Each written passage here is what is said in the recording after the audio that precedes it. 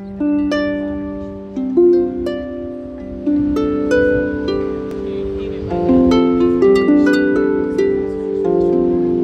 let's get started. So this isn't, as everyone can tell, hi, I'm Raphael de Merisi. I'm a warrior of the Mid-Realm. I've been fencing for, I don't know, like a dozen years. We're going to be doing some very specific work out of one of my favorite manuals. We're doing some armored Poleaxe fighting. So I am not an armor, because I don't actually own a suit of armor. And this isn't a Poleaxe, this is a halberd. Because I don't own a Poleaxe, I own a halberd, which for today's drilling purposes will work fine. I would note that a halberd is more of a civilian guards weapon, and it's not a great battlefield weapon, right? You can like hook things really well with this. They often use it for like fighting fires, but this isn't like a knight isn't going to go out in this and fight people in armor with a halberd as much. So the book we're going to work out of today is the Anonimo Bolognese. So this book is a very interesting history. We're not sure exactly when it comes out. It's somewhere between 1510 and 1550. So that's like a pretty big chunk of time. It never actually gets published. It is, the version we have is a compendium of 2 handwritten manuscripts. They have a lot of overlap, right? They'll have the same section written again, with the second book being more clearly edited than the first one. So someone was in the process of doing this, but we don't know if they ever got to a publisher. All we have is this handwritten manuscript. We don't know who wrote it, hence being called the Anonimo. We know it's coming out of Bologna. Bologna at this point is part of the, is part of the Papal States. Right, so like Rome at the center of that. And it's a big hub for the literati as well as swordsmanship in general. So the University of Bologna is the first place in Europe to use the word university. There's other places in Germany that like might have been doing this a little earlier, but it gets established like in the 11th century, I want to say. I could be off by a little bit. And in the mid-15th century, we have this one guy called Filippo Dardi, who comes in, oh, look, more people. And he's a math professor at the University of Bologna. And it also gets contracted by the city of Bologna to teach swordsmanship to the, right, like the up and coming, like teenage, like young adult men. We don't know if he establishes a formal school that gets passed down of any sort. We do have, so he's existing in like things happening around 1450. The Bolognese masters we do have books for are all in the 16th century. So the ones we know when they come out, so Manciolino and Marozzo are both coming out in the 1530s. So like we have those books, we know who wrote them. They might have studied with the same master, Antonio di Luca. We know that Marozzo did. We're not sure if Manciolino did. Some people posit that di Luca is the one who wrote the Anonimo Bolognese, but it's just speculation. We can't ever, like, we can't figure that out for sure unless we find like some other document from the custom. So we have 4 main books in the Bolognese. We call it tradition, even though it's more of here's the shared vocab and shared ideas that are all happening around the same time, but not a my teacher and then their student publishes a book and their student publishes a book, right? It's more people around the city at the same time publishing things. So we have the Anonimo Bolognese, we have Marozzo, we have Manciolino, and then you skip 40 years later to the 1570s, and you have Giovanni della Gocchia. So today we're going to look at just one chapter in the Anonimo Bolognese. So this is the chapter all the way in the back. So they're putting the sword in one hand, sword and buckler material in front. That's the majority of it. We have some mention in Marozzo what he's charging for classes. We have a more complete record of what Filippo Dardi is charging in the mid-15th century, which seems to be about the same price range as Marozzo's classes. It's being subsidized by the local government. Your single sword or your sword and buckler classes, or your base rate, your long sword classes and your polearm classes were charged twice as much. So not only is this just in the back of the book because they felt like it, it's not in the back of the book because these are less common to be used on 101, but it's also, right, there's an assumption that this material is harder, and thus is for more advanced students. So it's okay if you haven't studied the Bolognese at all, but just be warned, like this class is gonna like jump in a little deep pretty quick. If folks wanna turn, if you are here and you don't have your camera on, feel free to turn your camera on. If you have some sort of large stick to do these with, we're gonna start walking through some plays. So I can see like one of you on camera. You're sitting down. So we're gonna get up, we're gonna start moving around, we're gonna figure out in our hands what these plays feel like. If you want to add an extra layer of detail and you have gauntlets, feel free to put them on. I am not going to put mine on because I have to like switch between this book and this halberd, and I don't want to take out a light. But working in gauntlets is definitely going to change things. So this is the only chapter we have where they're in full armor. And it's one of the last sources we have for armored combat in period. There's one other chapter that talks about a sword and armored glove, but this is, it just says in full armor. There's no pictures though, so we don't have any like details. This is also for those of us who are joining later. This is, I like doing these as discussion classes as well as a hands-on thing. So if you have questions, or I'm like throw stuff at you, like please unmute and like ask about them. So let's look at the first play in this chapter. If you happen to have the book at home, you're looking at this later, in the Stephen Brothers translation, it's on page 235. So the play reads, if you have a poleaxe, so this is going to be my stand-in poleaxe, even though it's technically a halberd, in guardia alta. So guardia alta, so guardia is a guard, alta means high. So guardia alta, which we have a better description of with the sword, I can't quite form in my apartment, but it points straight up or up and behind you a little bit, right? So I might, that's very short, right? This might be guardia alta, or this might be guardia alta. So we're pointing straight up in my Chicago studio apartment. So if you have a poleaxe in guardia alta with your left foot forward and your right hand high, so note that, right, with a sword, I'm not going to switch hands a bunch, and even the longsword material, they only show with the right hand on top.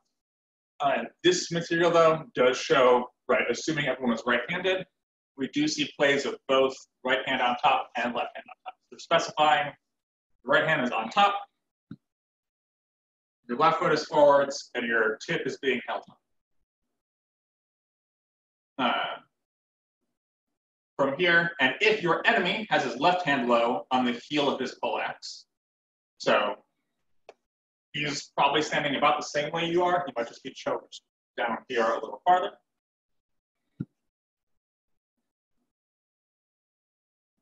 On the heel of his poleaxe, then pass forward with your right foot, so our right foot is behind us, and we step forwards, and throw a mandritto to his head. So a mandritto, we have mandritti and we have reversi, are our two kinds of cuts. Mandritto is a four-handed cut, so if I'm right-handed, it's going to cut from right to left. And the reverso, right, I already crossed here, I'm reversed, right, that's going to be a reverso. So that was a lot of setup, but I'm here, sword, or poleaxe points up, I cut into their head. Now, what might seem, if we're doing this as an armored play, does anything about that initial move strike people as odd? You have to unmute. It definitely presumes that you have to be armored because at the beginning you're completely exposed with the initial move, except for the length. Say that closer to the mic. It really leaves you exposed except for like the actual like pole of the halberd to protect you. So it really does presume that you're being armored when you're doing it, I think. Yeah, it leaves you exposed as a starting play, but we do in fact see starting from Guardia Alta. I'll grab a sword just to demonstrate. We see this same opener happen a lot, even with the single sword. Oh. Right, I'm out of measure. Right, I step into measure with this cut. So the part that draws my eyes a little bit more is that they're cutting against someone's head while wearing armor. Oh, so because even with an axe, you can't really cut through the metal of the helmet. So yeah, so, right, if we were wearing armor, and I have a sword, right, I have this one-handed sword, and I cut you in the helmet, it probably isn't going to do a ton of damage. Right, and remember this is, right, so it's one person fighting another person in armor, and this isn't the SCA rattan version, where we're using it to score points, where we're fighting in harness faction, but through this point scoring system. Right, these are people like in 16th century plate armor with like certain parts covered in chain. So if I just do this into your head, it's going to bounce off and not do anything. But what this implies to me is that while the sword won't do much, poleaxes are big enough that I can actually generate enough force through this to dent your helmet. If you talk to some of the Battle of the Nations people, right, the thing they're not scared about sword hits to the head. They're scared of shield punches and they're scared of polearms. Right, the amount of force coming into that strike, right, it's farther away from the point of rotation. It's more mass going into it. All of the mass is on that end as opposed to hitting the hilts. And I'm using two hands to do that. So this is telling us that even with 16th century technology for armor, right, and this is about when armor stops to go up because they have guns, right, even at this like fairly high height of armor, that action is still threatening enough someone has to respond to it. So let's continue from there. So you do this and it compels your enemy to defend himself with his axe or his haft, right? So you might parry with the axe head, you might stop it in the middle with the haft of his poleaxe. After they do that, so now, then it says, and now the hafts of your poleaxes are crossed together. Be aware that your enemy may pass forward with his left foot, so that implies that they're starting with their right foot forwards, whereas you start with your left foot forwards. They can pass with his left foot, beat the heel of his poleaxe into your haft, and follow that by striking your face with the heel of his poleaxe. So you get caught up in the middle here, he beats you aside, and stabs you in the face.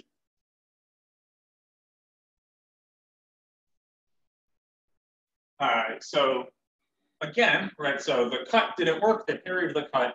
What is our opponent's response telling us about the equipment being used at the time?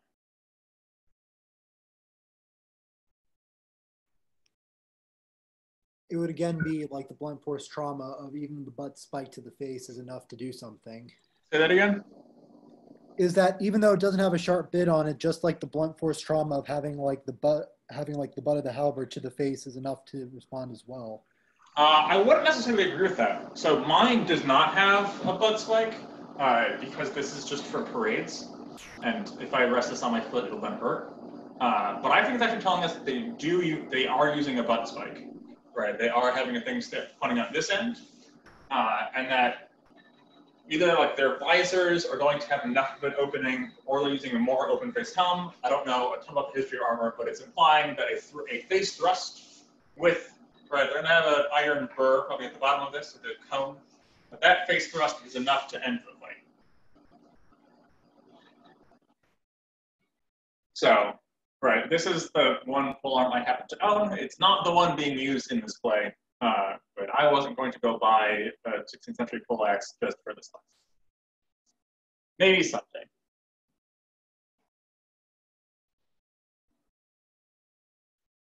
right into your face with the heel of his Poleaxe. So in that tempo, when he goes to beat your half, right, so you're caught in the middle, raise your Poleaxe high and make his blow go in vain. So you're caught in the middle, right, and he's trying to push you out of the way, and you lift up high, so his strike with the butt of his Poleaxe doesn't do anything.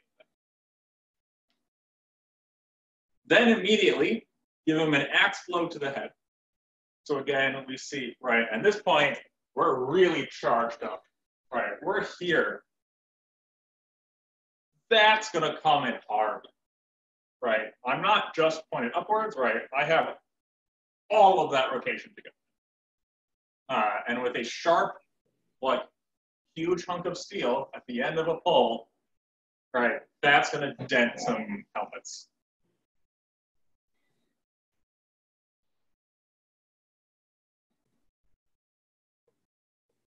And note that you may perform this action whenever your Poleaxe is crossed with your opponent's Poleaxe, and he goes to strike you with the heel of his Poleaxe. So one of the things that all of the Masters of the Time realize is that they can never write down every permutation of a play, right? It's just impossible. There's always something else that'll come up. So he gave us a specific example. I start with my left foot forwards, and they're starting with their right foot forwards. And I throw this cut, and then they parry me in the middle, and then they come up, they try and come up, right, and I push them up here, and then I cut down into their head. But what the play is teaching us is not to only do it in this circumstance, but that here's a specific example to demonstrate the wider lesson of when you get caught in mezza accia, as they call it, which is the middle of the spear. So they have, with the swords, they have mezza spada, the middle of the sword, right, when you're caught at that point, and you have to do something. So they have mezza accia for polearms, accia just steel. From here, you can always push theirs up, and then come down hard on top of their head. It's always a valid tactic. All right, and similarly, if you get caught up here, another valid tactic is to push the opponent here and stab them in the face with the butt spike. There's just a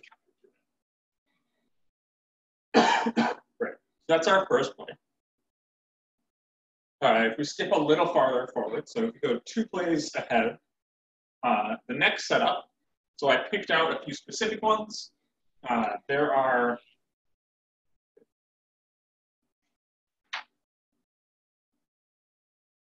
14 plays in this chapter, and we're not going to do all of them because we only have so much time. So the next one says, if you are in Guardia Alta with your left foot forward, so again, our Poleaxe is pointing straight up, and are probably higher than I'm holding it. I'm just running out of the ceiling, and our left foot is forwards. And your enemy attacks your head. So this time, the enemy makes the first move. The enemy attacks our head. What you are going to do, pass forward with your right foot. So instead of stepping back and parrying, we are stepping forwards with our right foot. Extend your arms well and receive his attack on the haft of your poleaxe between your hands. So we don't just want to parry off to the side, but we are stopping it here. Ideally, we are stopping it with our haft on their haft. If we stop it with our haft on their axe head, they're going to cut through the haft. In certain pole arms, you'll see metal strips that run down the sides for the foot or so, and those help mitigate that issue of having them cut your pole arm off. And also just gives your axe head more structural stability. But those are only going to run down so far, right? They're not going to run down to here. So you have to aim it so that they don't cut through your haft, and that also that you're stopping them far enough up that it doesn't hit you in the head, right? So if I stop their blow like here, their poleaxe is just going to rock over the top of that haft, and it's going to hit you in the head. So I have to find that sweet spot around here-ish, where I'm stepping forwards and intercepting.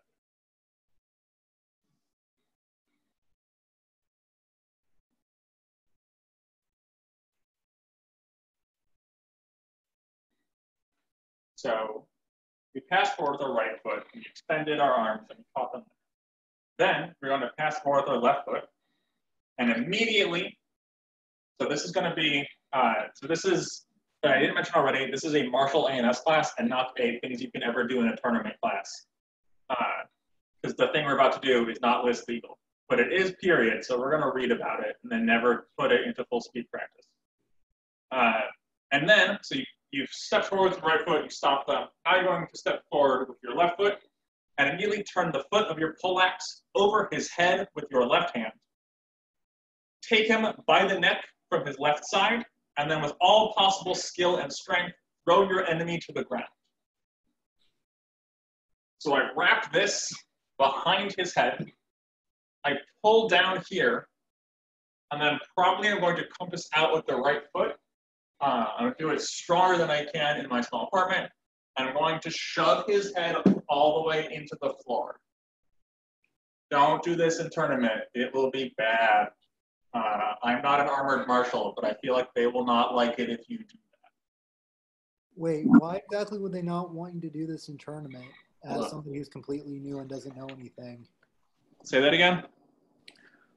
As somebody who's completely new to the combat scene in the SCA, why exactly would that be a bad thing to do to like bring people? You're not allowed to throw people.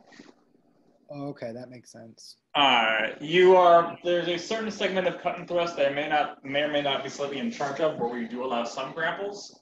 And again, I am not an armored marshal, so I can only speak so far. But to my knowledge, there's a lot of armored fighting in the SCA, where we get like core, right, where we're like body to body, we're throwing strikes around people. I've never seen a match where you poke your poleaxe over their head and you shove their face into the floor as hard as possible. Probably because that's how you concuss people. So don't do that in a tournament, but like, it's cool to know that they did that. Right. This is describing, we don't have a lot of setup for this, but it seems to be that this is describing a duel. So duels, at this period of time, aren't fought to first blood. Like, first blood is like a 19th century thing because too many officers killed each other in the Napoleonic Wars. It's a duel to incapacitation or to death.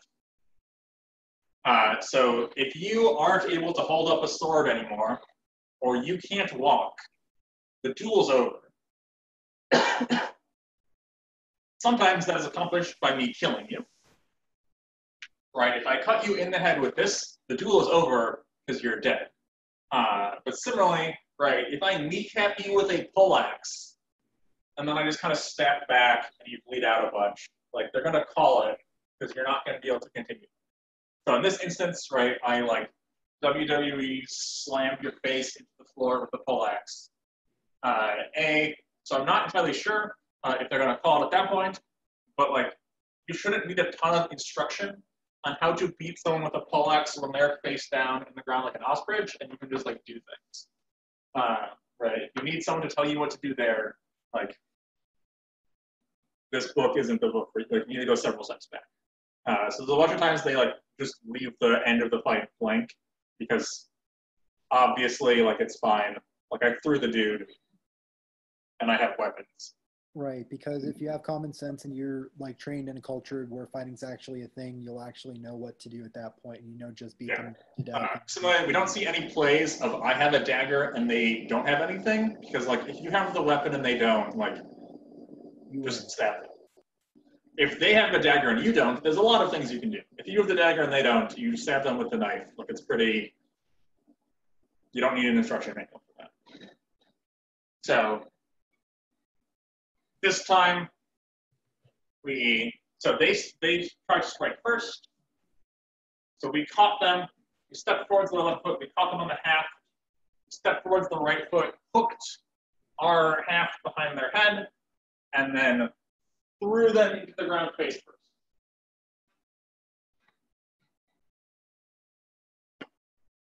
So here again, we saw another mezza accia play, right? So we came haft to haft, and from there, we used a grapple to throw. Grappling shows up a ton in period armored combat, because a lot, right, I can't just throw all these cuts to your body because they'll bounce off. So when I get in close, A, everyone knows how to grapple at this point. B, right, your joints will still run out of, like, regardless of how good your armor is, if I make your joints go to full extension, your armor doesn't help you. Right, your shoulder will still run out of flexibility at the same spot, if not earlier, if you're in armor. So by me, like, twisting your neck and throwing you to the floor, right, that is a armor-proof technique. Because it's not a blunt force trauma from a sword, it's your face going into the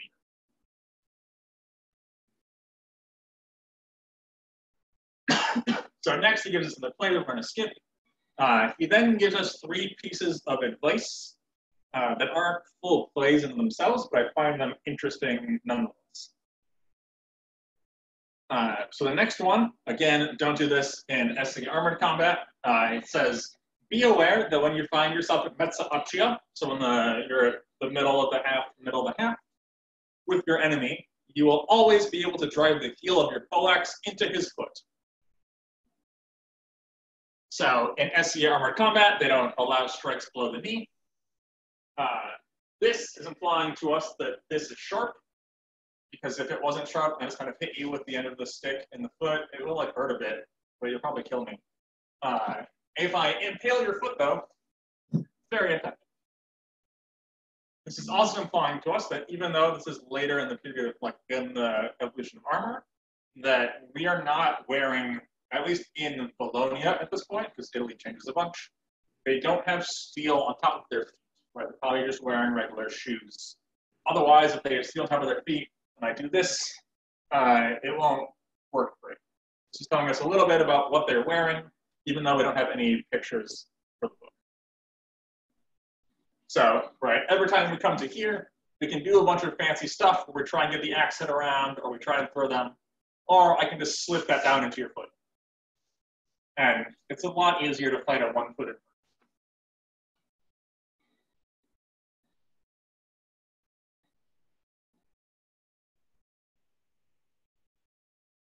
The next piece of advice we get says, you are also advised to throw your enemy to the ground every time you are scuffling with him by hooking his legs, arms, neck, or some other parts of his body with the horn of your poleaxe.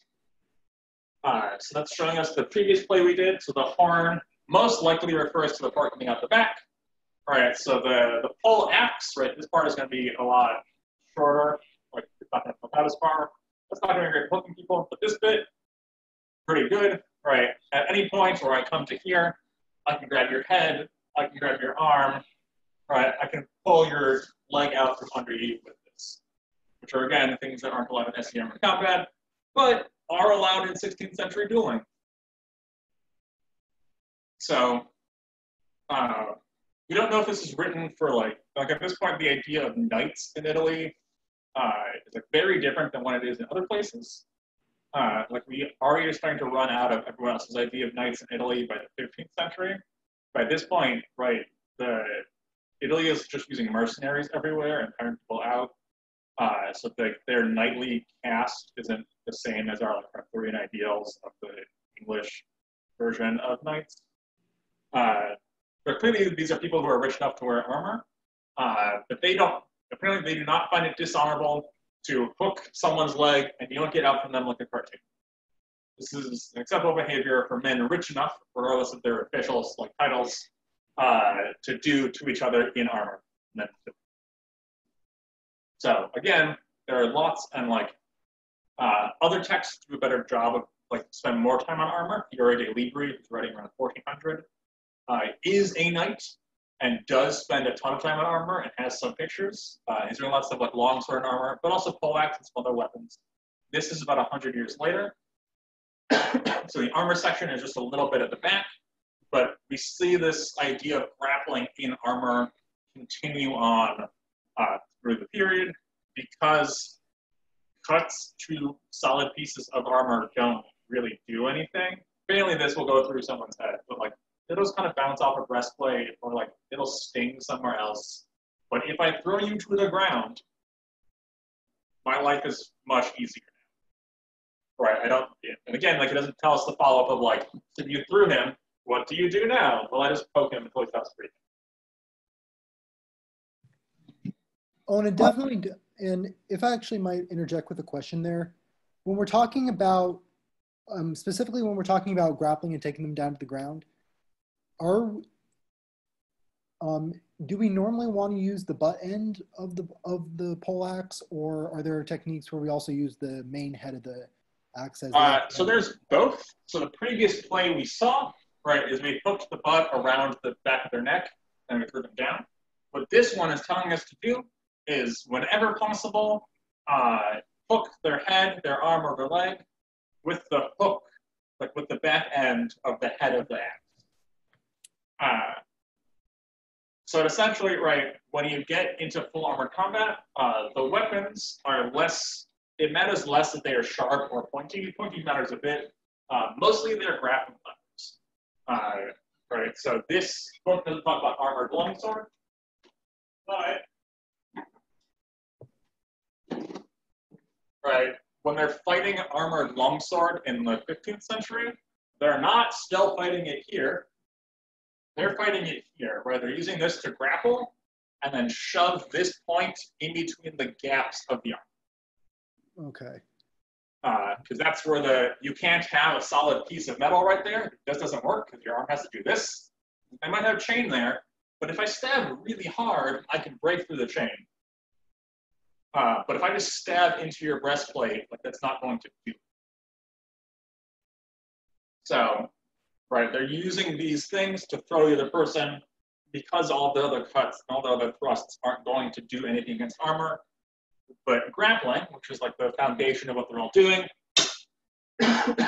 still works regardless of what people are wearing. Right, if they have a sword, or they're on horseback, or they have armor on, I can still throw them into the floor. It works pretty well. I don't know if you have any grappling experience yourself, but like, even without like hitting my head on the floor, because I know how to fall, right? Just being like thrown onto the floor and having the wind taken out of you, like, is bad. Like, you stop fighting.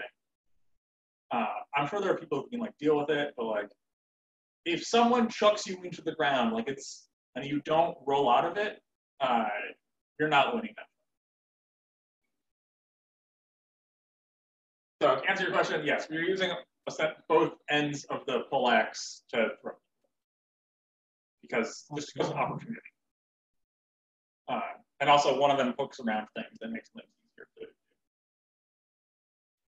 And then the third piece of advice that we get, right outside of the plays, is it says, know that you must never refrain from striking your enemy with a thrust to the face, talked about earlier, or some other part of his body that is unarmored, like the testicles or the groin.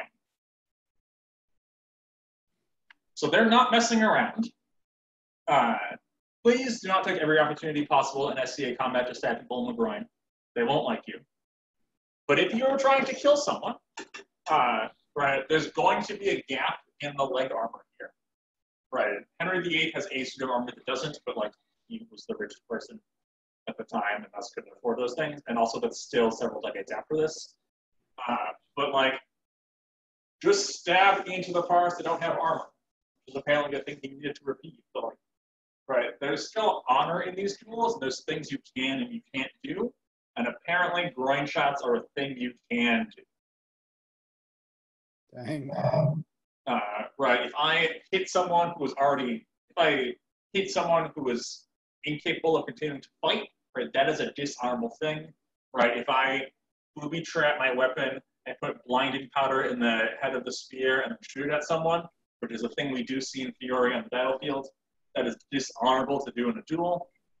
But just shanking people right there, perfectly fine. Because there's no armor there, or there might be, right, they might have like a chain skirt essentially. But I can go through that if I hit hard enough. Again, don't do that to people, they won't like you. But in actual dueling, you probably don't like them because they want to kill you. So like, differences between our modern sport interpreting history and what's happening in the historical context. There's lots of things in this book that are great that I never want to do in real life because they will hurt, and they will hurt my friends regardless of what equipment we own. But I find it helpful to have that background knowledge of what they're doing to inform the stuff that I am pulling out that I can do at full speed. Also, I'm just a history nerd, and I have a giant pile of sword books, so I'll read them. Cool. So now we get back to an actual play. So this time, it says that we are both in Porta de Ferro Stretta. So Porta de Ferro guards are the guards on our inside line. Stretta means narrow. So we're going to be here. Well, probably it's going to be low. So our right foot is in front. Our hands are over our left hip.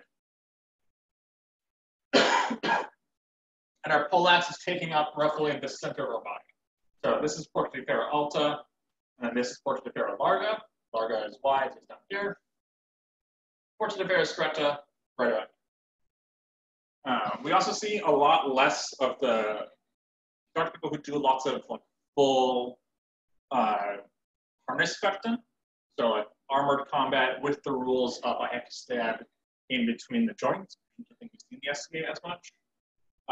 They'll tell you you don't do a lot of more complicated actions just because that are like the full plate armor makes it harder. So I'm taking this pretty basic guard and I'm gonna throw attacks from this, whereas any like cross-armed guard is going to be much harder from armor. So we and our opponent are both in Porta di Ferro Stretta. So our inside line is covered. We're roughly pointing at their face, maybe at their throat. They are doing the same as us.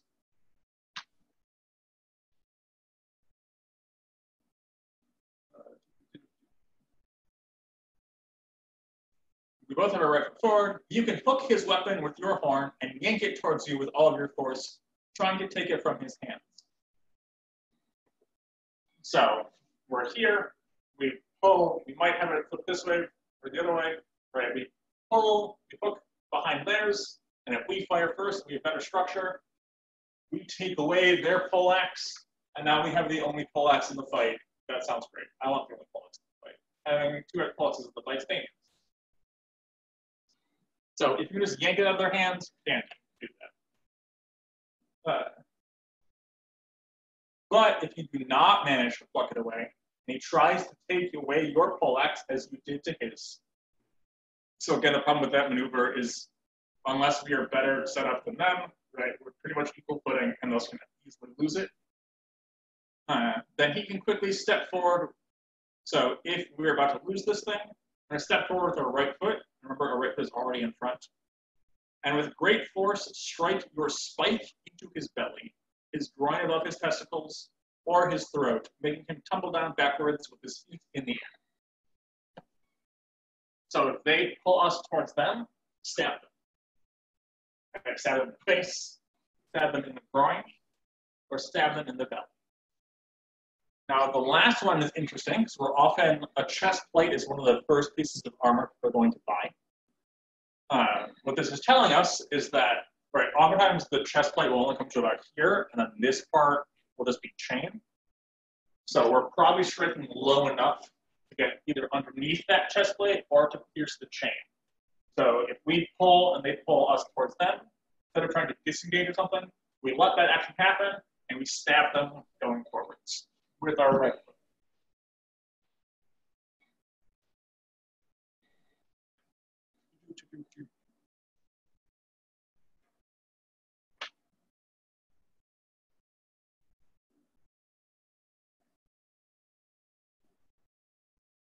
Great. Two more. So the next one says, if your enemy has his left foot forward and the heel of his poleaxe is similarly forward. So your enemy is starting here. So instead of this ending starting here, right, it's going to make that cut a lot more powerful, and it also makes that thrust very quick. So your enemy starts their left foot forwards with the heel spike pointed at you.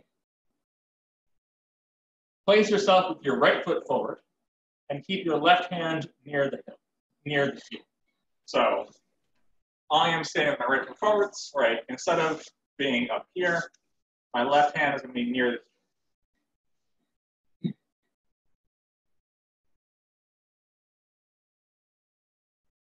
placing your right hand toward the axe head as high as possible. So I'm going to be about here. With my right hand forward. And it doesn't name which guard we're in for this one, which is annoying, but that's what happens when you have unedited manuscripts. It says to feint with an axe blow to his head and wait for him to raise his poleaxe to defend himself. So he's standing here. He's going to parry this way. I'm standing here. I'm going to cut at his head. So I'm trying not to get stabbed in the process because he is before the line. But also, if he just thrusts at me, I'm going to crash down through his hull and blow his head. But he wants to deal with it. So he's moving upwards to stop this strike. So we feinted the axe blow to the head, and wait for him to defend himself. When he does, quickly give him an axe blow in the manner of a mandritto tondo to his front leg. So a mandritto is, again, a from the right to the left, and a tondo specifically goes straight across. So instead of coming down here, we're coming down this way. So we feint this attack, we go hya, or we go hya, and then we, as he comes high, we feinted high, we feint high, pull low, and hit him in the leg. Even if he has shin guards, right, this will likely come in behind him, and a sharp piece of steel coming in at your calf is going to be terrible. Even if he does have steel on his whole leg, right, a lot of force can hit your leg. It's a pretty likely way to send you flying into the air. So we feinted his head, we cut low, raising his leg from below with this cut, or catching his leg with your horn and throwing him down. So it looks like we're not striking the leg and cutting it, but we are instead lifting the leg.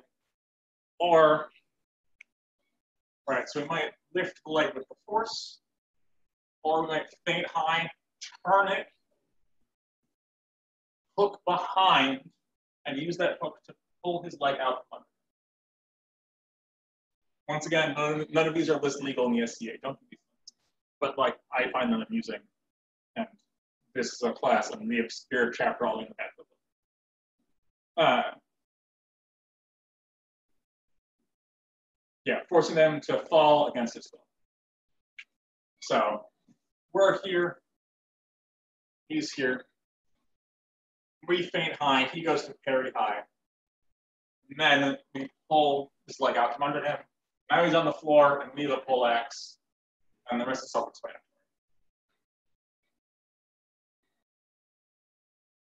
Then, finally, with the last play, both of this chapter and of the entire book, it says, if you and your enemy both have your left feet forward, both of you have your left hands forward, feint a thrust to his face with your heel spike, and in the same tempo, drive your heel spike into his foot. So that's sounding to me like I'm not switching which hand's on top, but my left hand is forwards. I feint this thrust into his face, he parries high again, and then I just drive it, I feint high, drive it down low into his foot, stapling it into the ground. It doesn't tell us what to do from there, but like your axe is near his head, and now his foot is disabled, things in a lot of. So those are all of the plays I had planned.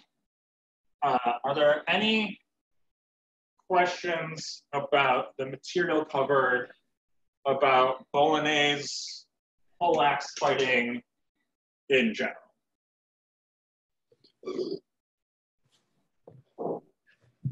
If I might ask, do you know what the context would be for why in a duel situation they would be using poleaxes and plate armor as opposed to the more traditional swords? Because we know that was more the quote-unquote dueling weapon, or the more civilian. Yeah. I actually wrote my college thesis on 16th century Italian dueling, which I published, and I can send you later if you hook me on Facebook. So the idea of duels being traditionally done with just one weapon is actually a much later idea. So by the mid-16th century, people are using the sword as the weapon to do duels with. Specifically, they're using sword unarmored on foot to duel with. If we look back at Fiore, for instance, who's writing around 1400, he witnessed multiple duels. Like a few of his students got into duels. He supposedly won several, but we only have his first-person account to believe that. But we have other corroborated accounts of him being at someone else's duel, where they'll be in armor, start on horseback with lances, and then end up on the ground with daggers. In armor. So the idea that we both just start out of measure in our clothes with a sword is a much later concept. And even with that, right, most of this book is on swords. One chapter is on polearms. So they're mostly dueling between 1510 and 1550 when this is written. They're mostly dueling with swords. Especially, right, like these things are expensive. So they're upper class people dueling with swords. Middle class dueling looks kind of different and is less formal. The important thing of a duel, though, is less what specific weapon we have. The more important bit is that the weapons are matched. So the way duels are set up, if I challenge you to a duel, right, if I say a thing, right, if I say that, like, your sister is a lousy cook, and you say, you're a liar, sir, I would say, I'm not a liar, I challenge you to a duel, right, her borscht was terrible, or whatever. Or, like, focaccia is terrible, I guess, for being Italian. Right, me saying I am not a liar, I challenge you, right, what that does for me is I get to choose the time and place. What you, as the person who said, you lie, get to do is you get to choose the weapons. You want to be the guy who chooses weapons? Weapons are way more important than time and place. Because if I specifically do it, like, right, then, like, the time of day matters a little less, because it's generally around dusk. But if I do it, like, at my best friend's backyard, it looks bad, and I'm picking that place, and it looks like I have scoped it out. So I want to pick a place that looks neutral. But you can, if you know that I'm a bad polearm fighter, but I'm really good with swords, you're going to be like, great, we're fighting polearms. Don't say terrible things about people in public. So it serves as a deterrent for saying things about people by the guy saying you lie, getting to pick the weapon set. So yeah, we have lances, and oftentimes, right, if we go earlier to this book, right, a knight will have a lance, a sword on one hip, and a dagger on the other. And they might go into the duel with all of that on a horse and walk out of it with whatever comes out of it. But as long as we're wearing the same level of armor, we're both starting on horseback, and we have the same essential kinds of weapons, right? We're both fighting sword and buckler. We're both fighting long sword, right? Our swords are about the same length. That's what's the thing that matters more is that they're matched. Definitely. So as like a general rule, if you were of the upper strata of society, so as like a general rule, then if you were in the upper strata of society, you would have to own both a sword and a poleaxe, and then like whatever other kind of weaponry was like common for dueling. Yeah. So those just be so at this point in history, and there's like another great book on this. If you actually, it's right here. I'll wait the camera. So this is German, but the martial ethic in early modern Germany is a whole book just talking about that. Great book, highly recommend it. So I know more about that context in the Italian context, but they are just kind of now, the idea of having a full-time professional military is a thing that comes in and out of fashion throughout history. Right, like sort of like Alexander the Great was like really clever because he had one and people did it, etc. So this is a time, especially right in Italy, and the Holy Roman Empire, which we now think of as Germany, it's mostly city-states, right? It's not large federal governments. True. So being a citizen of the town of whatever in Germany, being a citizen, this is more like the early American idea of citizenship than it is the 21st century idea of citizenship. Everything like land-owning men. Part of your duty as a citizen of Hamburg or wherever in Germany is you had to have some level of armor, probably a breastplate and a helmet, a poleaxe, and then depending on when in time, poleaxe, probably a sword, and depending on time, a crossbow or a gun. And it's just like how we serve jury duty now as part of being a citizen of America. Once, depending on how many people you have, once every however many months, you would take a shift doing guard duty. So you would stay up all night, you'd put on your armor, you'd walk around with the poleaxe that you brought to muster, and you'd walk around, you'd like walk in the town, because they also don't have a police force, or that many lights, and then you also like, you're the dude on the ramparts in case the next town over got angry at you. And eventually this gets professionalized, but for a long time they didn't. So you, as part of being a citizen, you're supposed to have these things. Not everyone did. A lot of people like lied about that, and there was a fine for lying. One of the things that does end up happening with dueling culture specifically is duels are generally only between people of the same social class, right? So if we're both nobles, or we're both merchants, or we're both peasants, there's not a lot of like peasant versus noble dueling.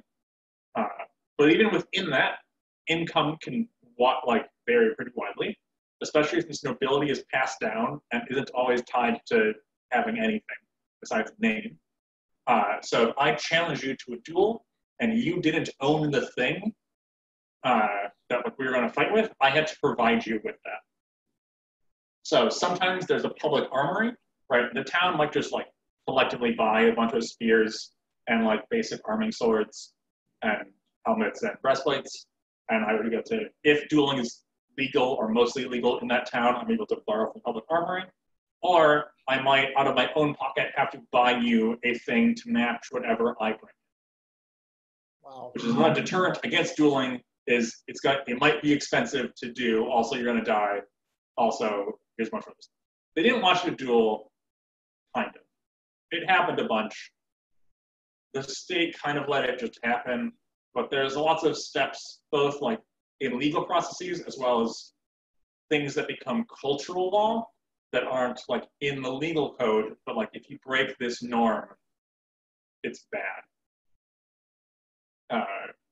Right, at one point, I was talking to someone yesterday about how, maybe it was 2 days ago, like if you were got into like an impromptu duel and like you hid behind farming equipment, the dude had to stop trying to fight you because now there's collateral damage and now people can't farm and now no one's.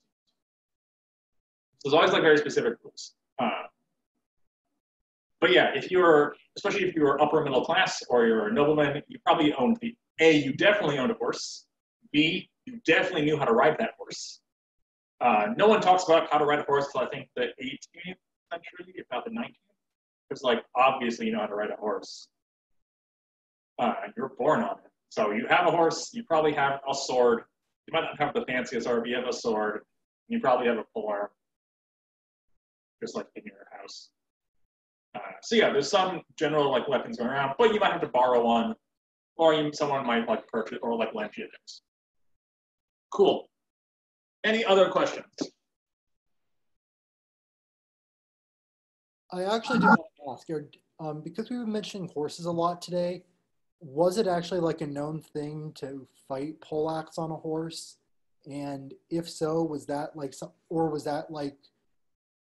more of an in the past, in the days when the knights were at their heyday, they would fight on horseback, but once we actually get to this point, we really weren't in the full. So poleaxes, no. A poleaxe is a two-handed weapon, and you need one hand to hold the reins of the horse. True. So lance, right, like the jousting kind of lance, but more deadly, made of harder wood, is a thing you could duel with. right? Or an arming sword, or right? You'd have a dagger as a backup weapon. But you're not like, right, like this giant, like this big two-hander I have, right? Like I'm 5'10". This is not a thing you ride on horseback with. It's just too big, right? I can't like pull it out one-handed, right? And I can't do this and ride the horse, right? This is a bad weapon for swinging one-handed. That definitely makes This sense. is like from the 1570s, so the hilt is a little too late period for it. But like, I can't ride a horse, but like, I can swing this at you one-handed as this hand goes with the horse. But this is specifically, this is an infantry, like poleaxe is an infantry weapon. Now, you as a, depending on when in time you are, right, you as a knight going into battle might have squires that trail you, that have backup weapons for you with them, that might hand you a thing. But like, no, this isn't fit on a horse well. Like, it's just unwieldy to swing this at people. And I can stab you, or I can one-handed cut you. But like, this is a halberd. Like, a poleaxe is not there's nothing, I do not believe there's anything about poleaxes on horseback. But there are duels on horseback in the 15th century. They happen a bunch. And as we approach the 17th century, duels get narrower and narrower into no one has armor and we're all just using one sword. And eventually pistols come around. But there's like a very long period of time where it's just mashed weapons, and including armor and horses, like whether you're using those or not. As long as you have the same thing as your opponent. There's exceptions to that rule, like those are the main. And occasionally people will like, I'm on horseback and I got angry at you and I challenged you to a fight and then we fought it out there and then there was a whole legal thing. But most of the time, if it's a formal aristocratic duel, we have the same things as the other person. Because that way, I didn't win by cheating, I won by being better, and also God choosing me to win. But like, they're very religious, but also they're still training for the fight. Because like, they know they have to go practice. Definitely. Like, those are simultaneous truths to a 16th, 15th century person. Definitely. And then just as kind of like a follow-up to the whole match weapons thing, I know that with like poleaxes and with halberds and with everything in this general category of weapon, the heads can vary widely from like what exactly the shape of each thing is and like what elements are on each head. Hypothetically, if two things are considered poleaxe, they have a spike, an axe, a hook, and then something on the butt. And pardon how that was worded. But basically, if they have all those elements, but they don't really look exactly the same, would they still be considered matched? Or do you actually have to go to an artisan to make sure that everything like looks exactly? As long as they're like functionally the same, it's probably fine, right? Similarly, so everything is handmade. So the idea, right, like you can, it's like this is like a Chablowski long sword trainer. And you can call up Chablowski and you can get this exact same model, and this will be exactly the same like length, and it'll have the same flex, and it'll weigh the same number of grams as the one I am. They don't have that because it's all handmade. So especially like sword hilts, like 16th century sword hilts get real crazy. Like there's all sorts of stuff. So yeah, there's going to be some level of variation. A lot of the variation we're seeing on polearms is because we are looking back on all of this history at once. Right? It would likely be the fashion of the day for all the polearms in this one area of Europe to do this one thing with some variation. But like this is a specifically like German halberd from this one specific, I don't remember when in Germany. Right? And Italian halberd is going to look different. So a lot of it is like what decade you're in, where you are. But yeah, there's going to be some level of variation just because there's no factories. True. Awesome. Well, that's all the questions that I really have. Okay, cool. Well, thank you so much for coming out. I really appreciate it. I ran across this chapter the other day. I was talking to someone about the book, and I've been thinking about doing a thing with it, and this forced me to like study it. So hopefully you learned a thing. This is going to be recorded for everyone who wants to go back and watch it on YouTube on the Rome channel. Thank you all so much. My name is Warder Raphael de Merisi. It was my pleasure getting to teach all of you. Have a nice day.